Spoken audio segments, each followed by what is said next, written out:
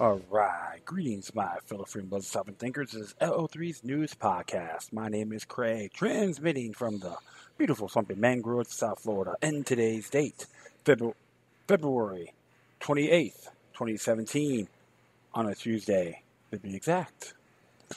Ooh, yeah, man. So far, this year's flying by. Soon we'll all be sweating our tails off down here. Yeah, I'm at CJ's Lounge, located at 400 Southwest 1st Avenue, along the beautiful New River of Fort Lauderdale, Florida. Right by the Andrews Avenue Bridge, or the other side of the Downtowner Saloon. It's a landmark, to be exact. I don't have really much to rant over, with all sincerity.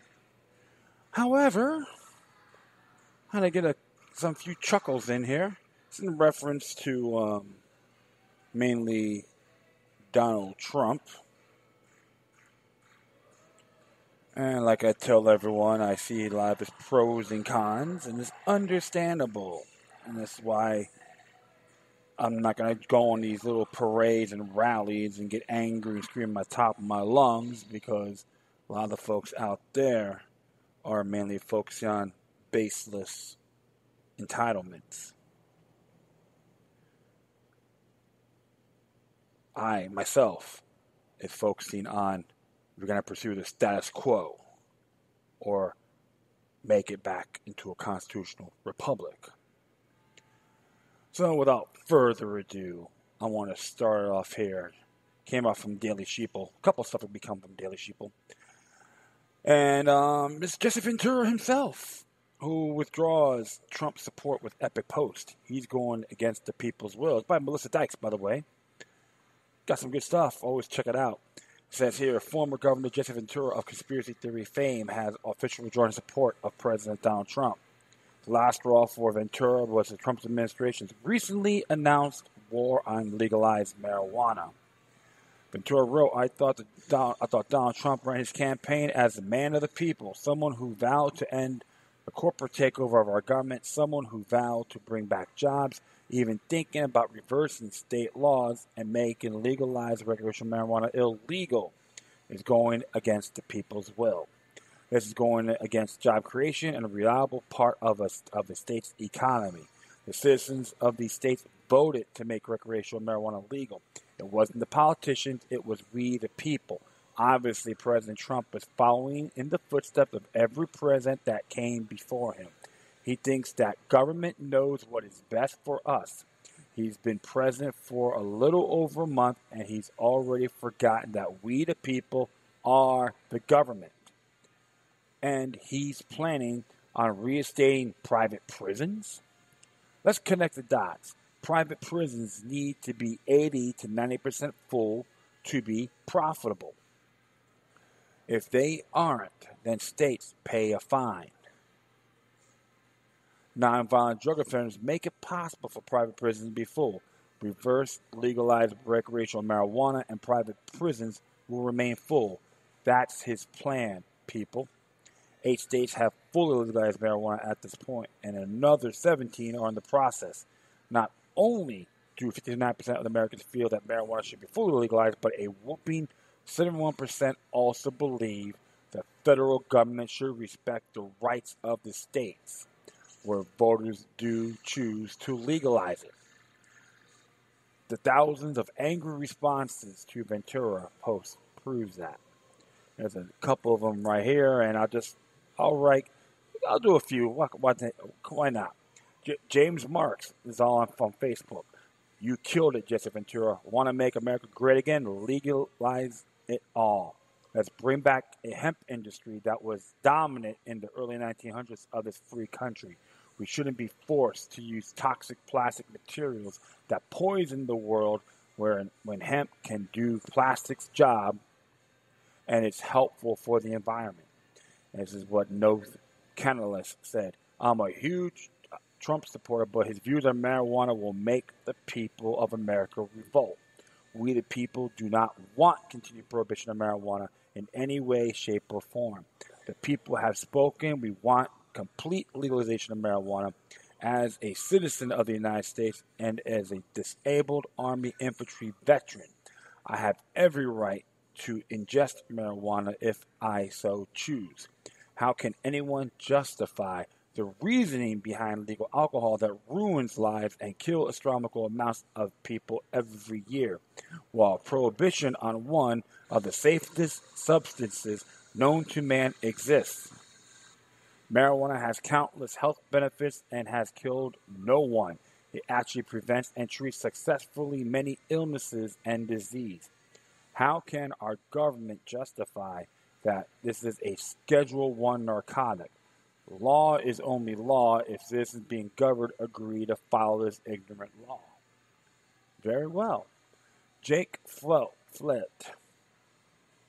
wrote, anyone who thought someone who lives in a golden tower with his name on it was going to be a champion of the people was a moron. Those are good comments regardless, folks. Like I always say before, government, the people have to remain vigilant in these areas. I'll continue on here. This one place where Trump will lose support across the board. The president can say he's for states' rights all day long, but that isn't going to amount to much if he fills his administration with people like Sessions who directly contradict him in actual practice. So if you're going to say one thing and you're going to have you or your lackeys contradict that, I call it the Mitt Romney syndrome. Another bunch of political bobbleheads trying to make you believe, sell you a pair of pants that looks like crap but said it fits you beautifully. This is why I get a big kick out of this, my friends. I've been laughing so hard on these areas. And everyone goes, oh, we made a difference. You got to put their feet to the damn fire. And this is why I tell folks, 10th Amendment is a solution. However, I'm going to continue on here. From an open letter to Jesse Ventura by Kurt Nemo. And it came out, it says here, it came out yesterday. It goes, Jesse, I see you reverse your support for Donald Trump. I believe this is a positive step. Donald Trump is not the man he claimed to be during the campaign. First and foremost, it was obvious from the start he has little idea what needs to be done to turn this country around. As the campaign progressed, Trump began to say very disturbing things, most notably in regard to war. Trump criticized Bush's war was a mistake. He said the invasion and the occupation of Afghanistan was a mistake, but he did not call for pulling the troops out. He said in October at this point, you probably have to stay because that thing will collapse about 2 seconds after they leave. He did not elaborate how the presence of our troops that will prevent it from collapsing. If Carter and his national security advisor, Brzezinski, had not baited the Soviets in Afghanistan and supported Mujahideen, the current situation would not exist. This is rarely talked about. Trump does not talk about it. The establishment media ignores it and is not on the alt-right's radar. In October, Trump made it sound like the U.S. has a weak and effective military. He wants to spend billions to rebuild it. According to the London-based International Institute for Strategic Studies annual military balance report in 2015, the U.S. spent $581 billion of defense. China came in second at $129 billion. Russia spent $70 billion, less than Saudi Arabia, $81 billion. In a total, $687 billion was spent worldwide.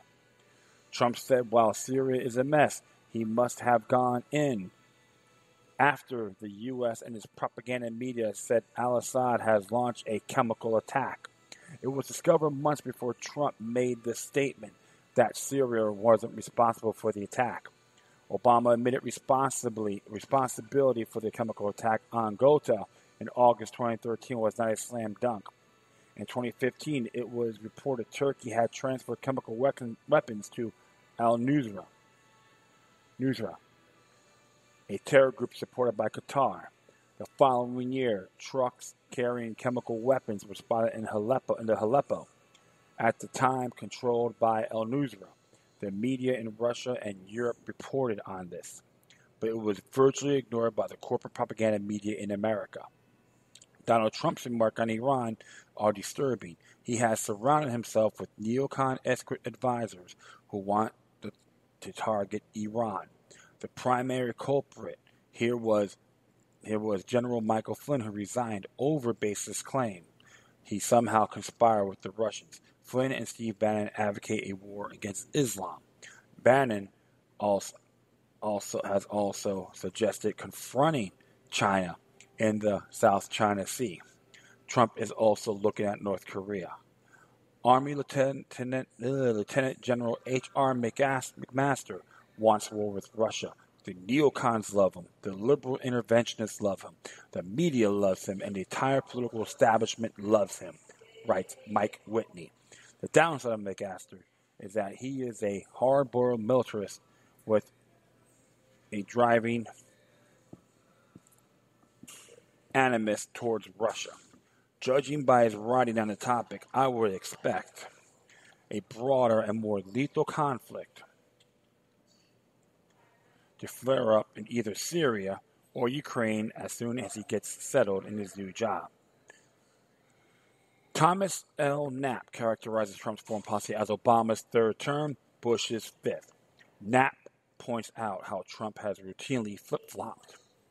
One minute he talked about like a non-interventionist, the next minute he railed about rebuilding a U.S. military that's already most powerful and expensive war machine on the face of the earth and has been since World War II, he writes.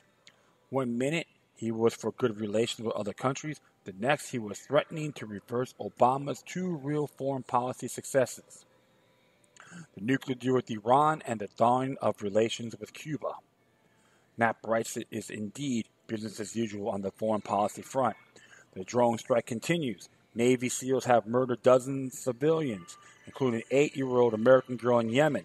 Instead of withdrawing troops from Syria, Trump touts escalation of American movement with the establishment of safe zones to corral war refugees. He's even turned on his supposed friend Vladimir Putin, promising an extension of sanctions against Russia on behalf of Ukraine's regime. Talk about Grand Chessboard 101 by Zygmunt Brzezinski, huh? Time to take off the rose-colored glasses. Donald Trump is the war party's dream president.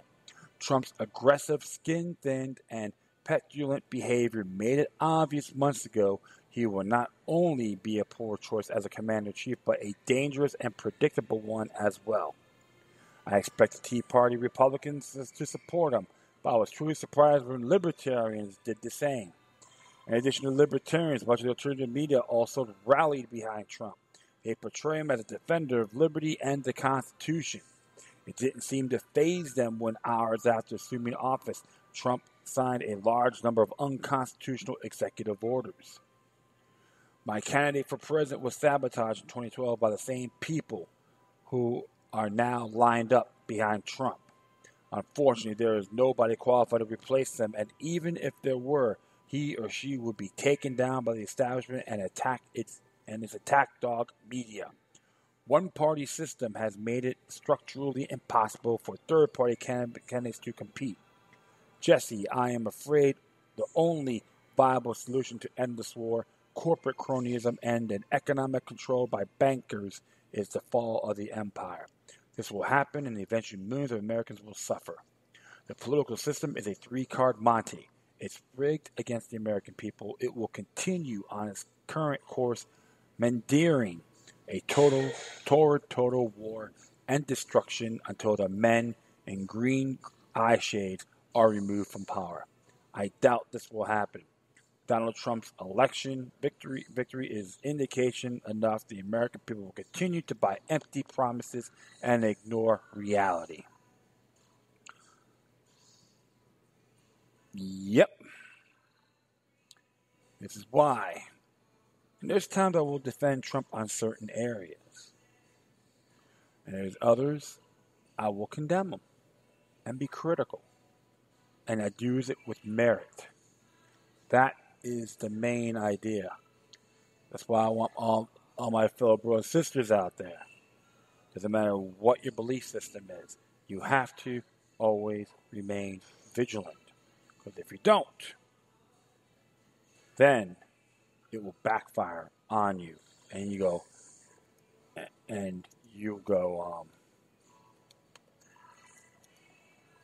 how come I didn't know that? I trust the man.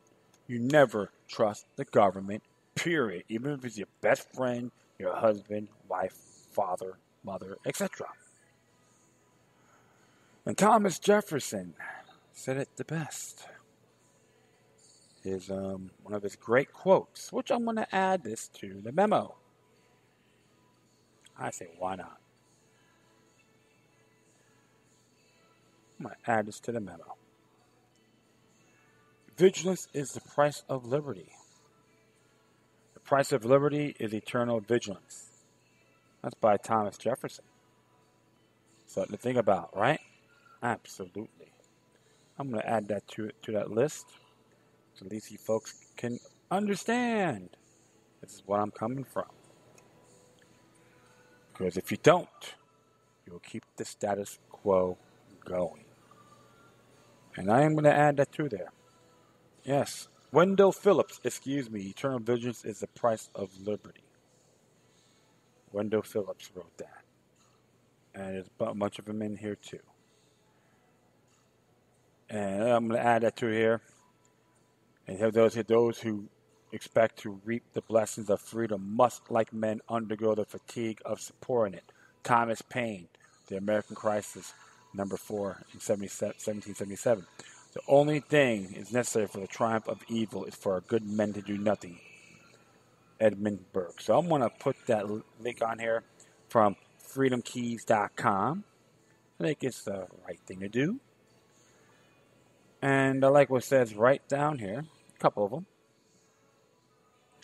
By John Adams, it is weakness rather than wickedness which renders men unfit to be trusted with unlimited power. That's in 1788. And we get the one here, Thomas Jefferson. Free government is founded in jealousy, not confidence. It is jealousy and not confidence which prescribes limited constitutions to bind those we are obliged to trust with power. In questions of power, then, let no more be heard of confidence in men, but bind him down for mischief by the chains of the Constitution. Make this go on and on and on. You know what? I'm going to write, this is a great quote here. The greatest tyrannies are always perpetuated in the name of the noblest causes. Thomas Paine. So I'm going to keep all that in there. Because, like I say, my friends, you got to stay on top of the game. And I'll do one more here. It says here, but you must remember, my fellow citizens, that eternal vigilance by the people is the price of liberty, and that you must pay the price if you wish to secure the blessing. It behooves you, therefore, to be watchful in your states, as well as in the federal government. Andrew Jackson's farewell address, March 4th, 1837. All right. Next one here came from the Daily Sheeple again by Melissa Dykes, and she does good work. Jeff Sessions just confirmed he's going to go after states with legalized marijuana, claims it causes violence. It looks like Dumbo with that photo. Absolutely. While Trump may claim he's for states' rights, Attorney General Jeff Sessions just pissed on the opinions of about 71% of Americans who do not believe the federal government should attempt to ram federal laws down the throats of states where voters have legalized marijuana. After Press Secretary Sean Spicer essentially warned everyone last week that the Trump administration plans to crack down on states with recreational marijuana laws. AG Sessions backed that up on Monday with some bizarre statements. Prove the guy actually believes Reefer Madness was a documentary. Via Political, most of you probably know, I don't think America is going to be a better place when more people of all ages, and particularly young people, start smoking pot. Sessions during said during an exchange with reporters at the Justice Department, I believe it's an unhealthy practice and current levels of THC and marijuana are very high compared to what they were a few years ago. We're seeing real violence around that, Sessions said. Experts are telling me there's more violence around marijuana than one would think, and there's big money involved. Yeah, talk about Twilight Zone, huh? Nothing he said was backed by any facts. While the country has changed and that science has changed, Sessions proved he has not changed his views on marijuana in over 30 years. Not only does opioid addiction go down in the states that legalize as been verified by statistics, but there is any violence around marijuana. It's due entirely to the black market created by the phony drug war, not the actual drug itself. It is pointed out by the chairman of Drug Policy Reform Group Marijuana Majority, Tom Angel. By talking about marijuana and violence, the Attorney General is inadvertently articulating the strongest argument that exists for legalization, which is allow regulated markets in a way that prohibition does not. Prohibition keeps drug cartels in business and needless puts thousands of Americans behind bars. But then again, that must be why Sessions also reversed the DOJ plan to phase out for the profit prisons last week. They're going to need somewhere to put all those nonviolent drug offenders once federal crackdown begging plant legalized in over half the country begins. So, this is their goal. Support more victimless crime laws. It shows you how manly and pathetic this man is. Trying to figure that out, yeah? Really gotta really start thinking about this. I do find it pretty damn insulting. You got some dumbed down hick who's been a career politician for 30 years. He's now an attorney general. Yeah, he's great on firearms rights, which is fantastic. But the man still is anti-rights. Compromise one, you screw it all. That's what I'm talking about you, dumbed down, Dumbo, dorking looking Sessions. Is it true that you and Debbie Wasserman Schultz make love and both wears his and her towels while in your manifested cesspool abscess bathtub? It really boggles the mind like you gonna try to con a con man like myself and many others out there. We've been doing our homework. We've been putting out the truth. We're not some one-dimensional hacks that go like just only Trump bashers and spew baseless garbage. You don't know what the hell you're talking about. You're just a complete chump on this topic, as far as I'm concerned. And one more thing, because there's a link for that on the Spicer says Feds step up war against marijuana. So, guy is full of crap. I'll say this, AG Sessions, anal goon, right, as AG Week stands for. And don't worry, I treat Erica Holder the same way like you, garbage, pathetic, weak, and dorkish. Look at that face. You know? You haven't studied what happened in the 20s of prohibition of alcohol. I recommend this. Watch it. Read it. And the truth will hurt. I'm going to tweet you that too. I'm going to do that right now. Tweet you about nullify or prohibition. Okay? I'm going to do that right now, and I'll be back, folks. Boop, boop. Yeah, so I sent him a little tweet, and I was a bit more of a gentleman on that. Even though I may make fun of his dorky look in that photo. Even though he could be a grandfather and so forth, I'm not going to crucify him in those areas, but I am critical on this decision. Try to enhance the drug war. That's why you got to look at it. How about if it be your kids? You want them in federal prison or private prison for victims' crime laws? Attorney General Sessions? I don't. But I'll say this for a fact.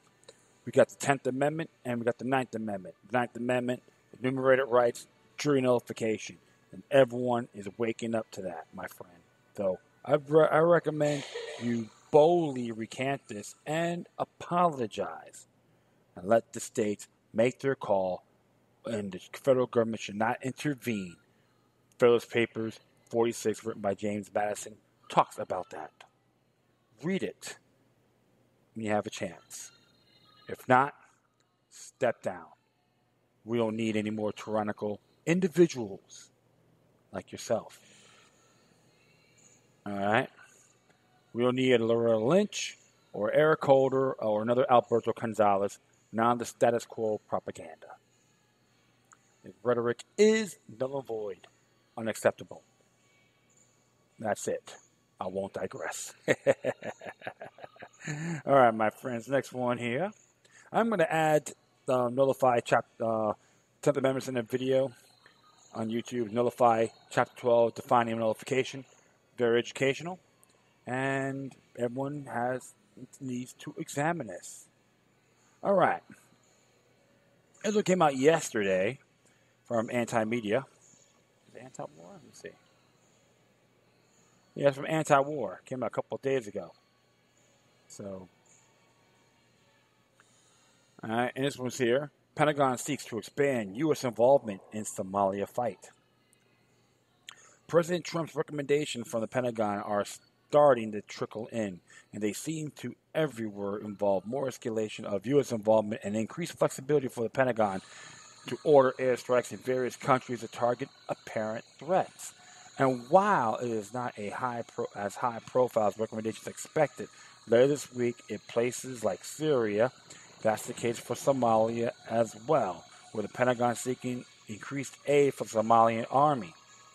The moving of U.S. forces, special forces, closer to the front lines and loosening up restrictions on airstrikes.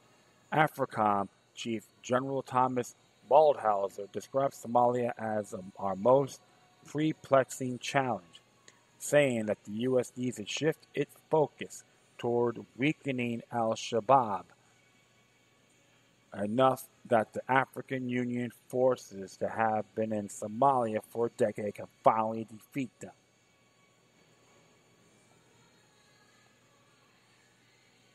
Despite being presented as a fresh perspective on the long fight in Somalia, the Pentagon recommendation is to go plan in wars everywhere, more direct U.S. involvement, more embedding of forces, and more airstrikes, less restrictions, a plan which hasn't worked well anywhere else. By Jason Ditz. Well, who let the cows out? Enhance the empire, spend more money, use the Federal Reserve, and all get screwed in the end.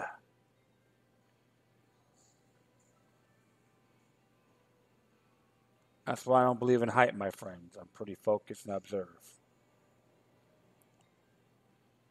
That's why I told people the debates were horrendously pathetic. Doesn't matter who was going to be in there. Even if Hillary Clinton was in there, it'd be the same status quo. Well, let's look up status quo, shall we? Let's see if it's in legal dictionary here. Yeah, just law dictionary. Law dictionary. My mistake, friends.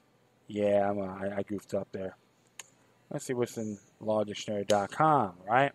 Yeah, I'm just gonna type this up and do a lookup.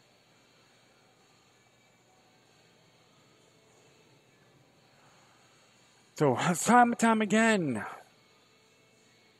folks never will learn, when will this stop? Correct? Absolutely. There's a NOLO free dictionary on here. Now let's just see what it has to say. Oh, yeah, I'm sorry, my friends. I'm just getting ready to fall out of my step here. And status, no status quo. Okay, well, we're going to look up what status quo means. The more things change, the more it stays the same, right? Precisely. Walking antimatter at its finest. being on a microphone, anyone that talks out of their butts. And they're going to say, all the Republicans fought for these wars. Yeah, well, it's okay if you're a dummy. And all that good stuff. All right. Look at what status quo means from Merriam-Webster Dictionary. I'll add that to the memo as well.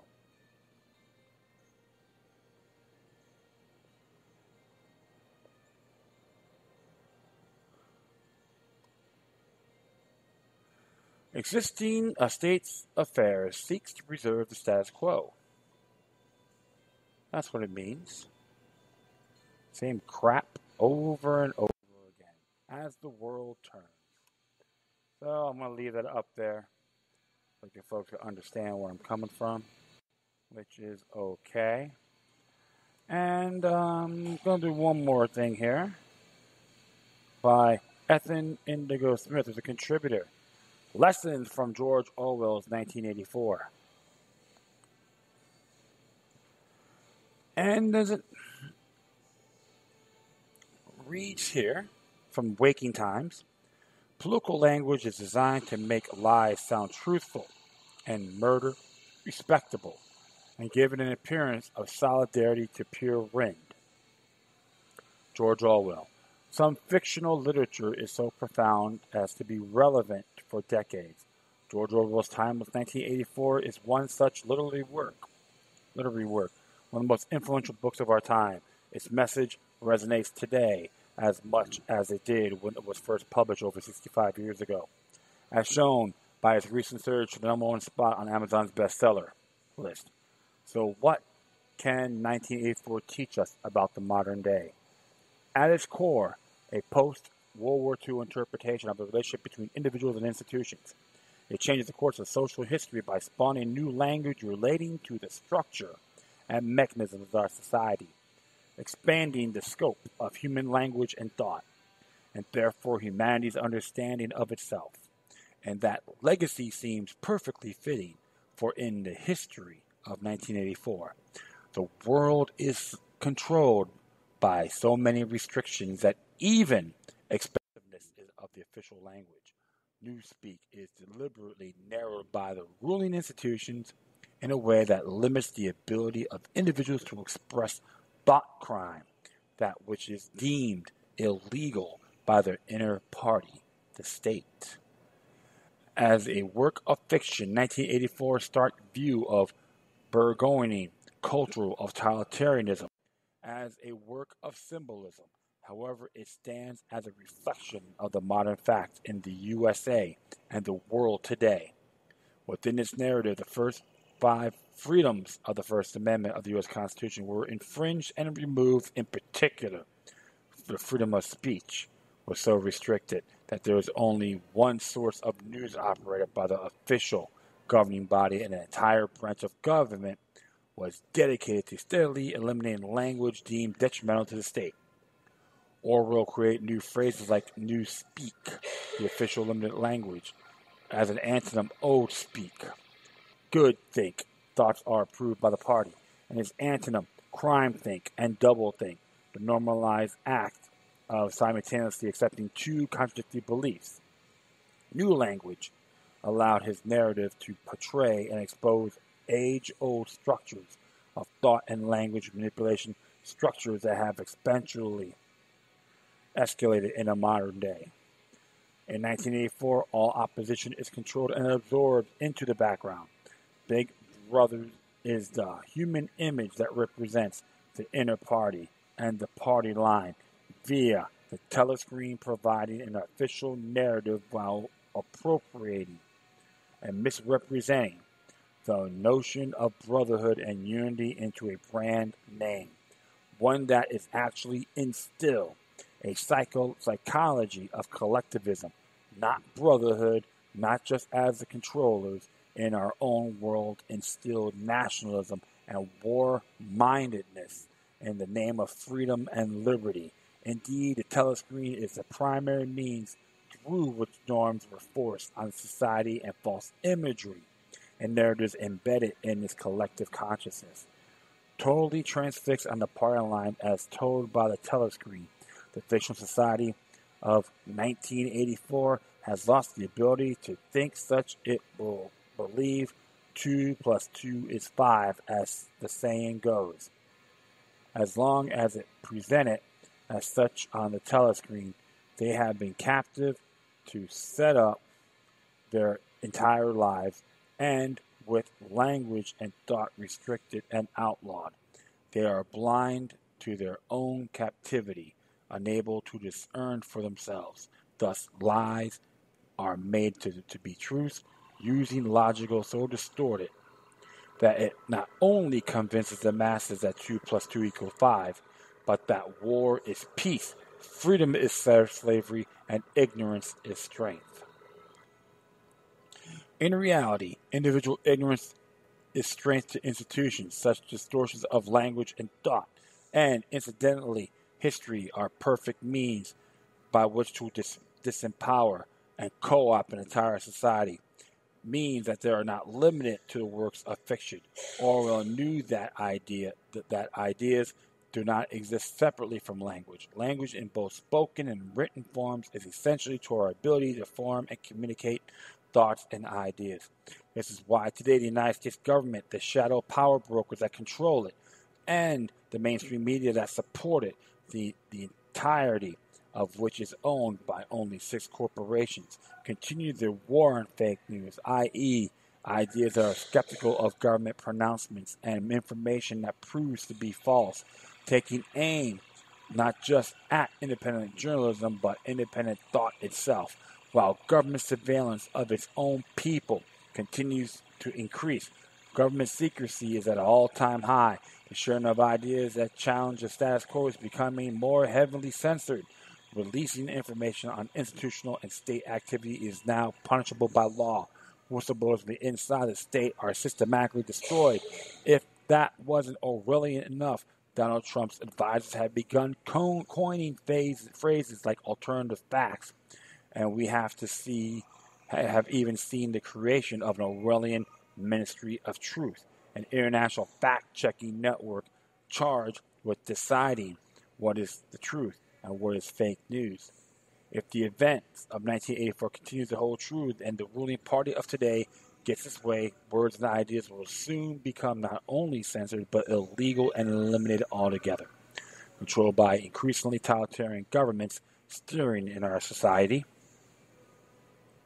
down a dystopian path of censorship, blind belief, and misinformation, all in the name of the state. However, as our minds are freed one at a time, we will ultimately find that our society is heavily embedded with such norms and structures that perpetuate false imagery, preserving the status quo of the state from the threat of individual thinking. Hence the modern war on fake news. We are beginning as a society to question such falsehood and exercise our inherent freedom to expose it. Freedom is the freedom to say that 2 plus 2 make 4. If that is granted, all else follows. George Orwell. The Last Man in Europe. The original working to 1984 title was The Last Man in Europe. The descriptive and evocative title idea provides a clear glimpse into George Orwell's intent. It scapulates a main point of 1984, a title perhaps too revealing to be anything but a working title. Certainly, that is the way many of us feel when we first become aware of lies and partial truths that are presented as reality by those in control of our society today, and accept it in totality by seemingly everyone else. It is if we are the last lone person. Indeed, the road of the free thinker can be a lonely, and the story protagonist, Patriot Winston Smith, is made to believe he is the last person who questions, who looks, listens, and speaks. In a totalitarian society, be it Orwell fictional world or the increasingly authoritarian political regime of today, the official narratives portrayed by the official media portray that a society is in consensus with the state, and that those engaged in thought crime, whether or not it's legally a crime, are isolated social outcasts and lunatics and demeaned as rebels and conspiracy theorists, despite the existence of actual conspiracy against which are the true, the conscious mind, but inviolably rebel. Yet in reality, crime think is what differentiates we free thinkers from those who are lost in the spell of societal illusion and therefore pose a threat to the status quo of the state. But this is part of the trap of good think. It creates the illusion of consensus and therefore endangers isolation in those who do not concede. As a master of his craft, nothing Orwell wrote was off the cuff. Now, it is not overtly spoken in the book, but there are four types of people in the fictional realm of 1984. There are three described classes and a suggested fourth. Only later it is implied that the Brotherhood and the establishment rebels has been eliminated from the narrative, just as those in power sought to eliminate them from society. Interesting there because the truth of the matter is, it's just like you gotta review these buzzwords. You have to look at things more clearly. Because some person could be a maverick, but he could still be in disguise. It's okay to question these individuals and see things a lot broader, examine things more thoroughly. All right? Even the ones who supported Donald Trump, for an example, don't sit back. Put their feet to the fire. Be vigilant. He's a servant, not your Lord and Savior. He's just an example I want to use. And you see that with the Obama administration too. They all like foaming at Pablo's dogs, all in, oh my God, we're free. Same shit. Different package. And I don't like using vulgarity, but this is how I see things. But I will continue on here. The secret to 1984 is 4. 1984 is part and expose the 4 basic types of people in a society of 4 types of institutions. The 4 types of institutional lies that enable them. Characterized by how they respond to information, modern societies are made up of 4 archetypes of people: idiots, zealots, elitists, and patriots. Idiots refuse information. Zealots blindly refute information. Elitists misuse information, and patriots seek and distribute information, despite dramatic alterations in the world's geopolitical landscape, and some fluctuation of individuals from one group row to another over time. The dynamic between these groups has historically remained the same and are inviolably intertwined. Idiots avoid all new pertinent information in order to maintain their perspective, never question the status quo. Zealots ask certain questions of certain information, ignoring unaligned information in order to maintain their perspective, support the status quo at all costs. Elitists question information in order to manipulate and reap gains of those who don't know, benefiting from the status quo. Patriots question information to educate themselves and share it with others in order that we might enhance our lives and progress beyond the status quo. It is no wonder, then, that the patriot has been all but deleted from today's socio-political landscape, with those acting as true patriots being demonized by the state and the meaning of the word patriot distorted and confused by the likes of George W. Bush Jr. to mean an unquestioning flag waving with us or against us spread of nationalistic idiocy. Check my article, First Amendment, the Real Patriot Act, for a deeper discussion of this. Using a practice so well defined by Orwell that is known today as Orwellian speak. Institutions transfer and confuse words and ideas by mixing up themselves, their policies, and their products with patriotic ideas and words. They take the meaning of words and archetypes and flip them on their heads. War is peace, freedom is slavery, ignorance is strength, and true patriotism, such as that shown by government whistleblowers, is traitorous. In reality, true patriots are rebels who see through the lies of institutions and act knowingly. are removed from public consciousness in exactly the same way. In Orwellian fashion, the fourth deleted class people in 1984. The Brotherhood, who are working to bring down the fascist inner party, are deleted through the omission of language. The other three types, which are specifically mentioned in the book within the book, the fictional, the theory, and practice of oligarchical collectivism, are the high, the middle, and low castes. Similarly, the other three types of people depicted in the society of Oceania are the inner party, the outer party are the proles. Social classes interact very little. The inner party and outer party make 2% of the population and are institutionalized controllers of Oceania. They are acting to modern politicians and financial elite, working with and against one another and clamoring to gain and maintain power.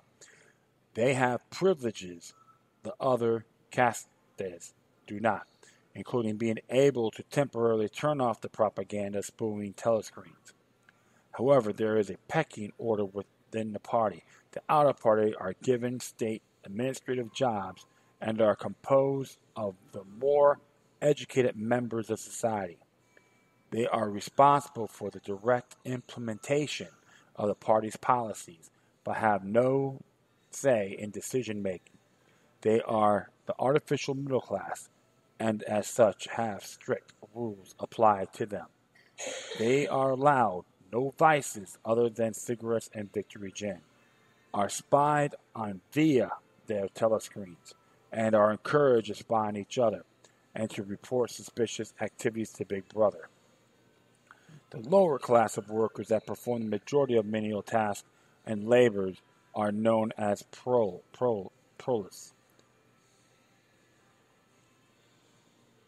Okay? They live in the poorest of conditions and not educated, and instead are kept entertained with alcohol, gambling, sports, and pornography, called prolifeed, 1984 equivalent of bread and circus. According to the inner party and the telescreen it controls those who might challenge the system. The important fourth type of person simply do not exist. The Brotherhood, the organization of a patriot, are portrayed by the controlling inner party as only a rumor, and the notion of their existence is belittled by the inner party via the telescreen. In Oceania, if the telescreen is to be believed, there are no patriots, nor is such action allowed. And anyone who thinks they are isolated by a divide and conquer tactic used by empires past and present. Thus, like so many in our failing society, Smith believes himself to be the last man in Europe. I had another quote. During the times of universal deceit, telling the truth becomes a revolutionary act. George Orwell. And yet, as the character of Winston Smith accurately observes in his diary, if there is any hope, it lies with the proles. Just as our hope for today lies with the so-called 99%. The proles in our society must begin to look beyond the bread and circus, beyond the prolifeed, and become a true brotherhood and sisterhood by questioning information, educating themselves, and sharing what they learn with others in order that we might overcome institutional oppression and finally create the golden age that is our combined potential. Absolutely. I will continue on here. God and gold is within. We shall meet in the place where is no darkness. George Orwell, 1984. Nothing Orwell wrote was by accident. And the name of the character who leads the Brotherhood Rebellion is named Emmanuel Goldstein, a name that translates roughly means God, Emmanuel, and gold are with Goldstein. The use of this character name by Orwell asserts a developed, even transmuted human being who has transcended the imposed limitations of the system he is opposed to, and grown from dual to redefined, disempowered, and empowered. It also reveals Orwell's knowledge of how such patriotism and rebellion can become revolution. The word pro is short for proletariat, a French word derived from the Latin proletarius, meaning a man whose only wealth is his offspring, or whose sole service to the state is as its father. A word evoking pure institutionalized collectivism. It suggests that the individual has no value other than the labor and progeny he provides to the state. If you only value to the state as a breeder and consumer, well, what kind of world does? Sorry, would that result in? Now compare the definition to the Emmanuel Goldstein. Golden godliness is within. And in complete contrast is the statement of inner development, of individual enlightenment and empowerment, which, as Orwell knew, are the only forces that can successfully lead a rebellion against the institutional oppression of both fiction and reality. So you see, the secret of 1984's 4 is the most powerful message in its omissions, in the omission of information, which is only way the party state can maintain authoritarian control, and in the deliberately omitted fourth human archetype, the righteous rebel, the marginalized voice of dissent, who is led to believe he is the last man in Europe, but in fact, the last man in Europe is you and I. We are everywhere, and as we open our minds and our mouths and embrace the gold within, we would tell the lost narrative of the brotherhood, turn our pros into our brothers. That's Ethan Indigo Smith. Powerful stuff, my friends. I like it a lot. This is why we have the technology now. We can make things happen. Don't be afraid of speaking your mind. Always have merit rather than being a parrot. If you're criticizing, protesting on somebody, have your facts, plant those seeds. You could be an activist in multiple avenues, rather is writing, podcasting, on the streets. It can be done on how you feel you're best at. A little rebellion now and then is good, Thomas Jefferson stated. This information war is very spiritual to many of us. Plant those seeds, not no tree. Govern your own destiny. Don't let the government, whether it's federal, state, or local, dictate to you. They want to be your nannies. Tell them, stick it. I choose my path and destiny, not you. Plain and simple. One day, that's going to really make waves, which I see it happening. But expect to hit walls, jump hurdles, and hit potholes. That's what life is. That's what history of movements are about. Always exercise eternal vigilance and share that with everyone you love. No more excuses. Choose your battles wisely. Keep everything in a balance factor. And that is all, my friends. I thank everyone for listening to this episode. Plus, feel free to download and share us throughout your social media networks.